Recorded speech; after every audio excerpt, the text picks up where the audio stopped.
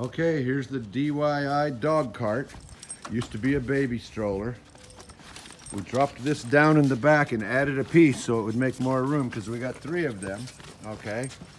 Pepe likes to be in the front. This is the older dog. So in the front like that. And this was all done with no sewing.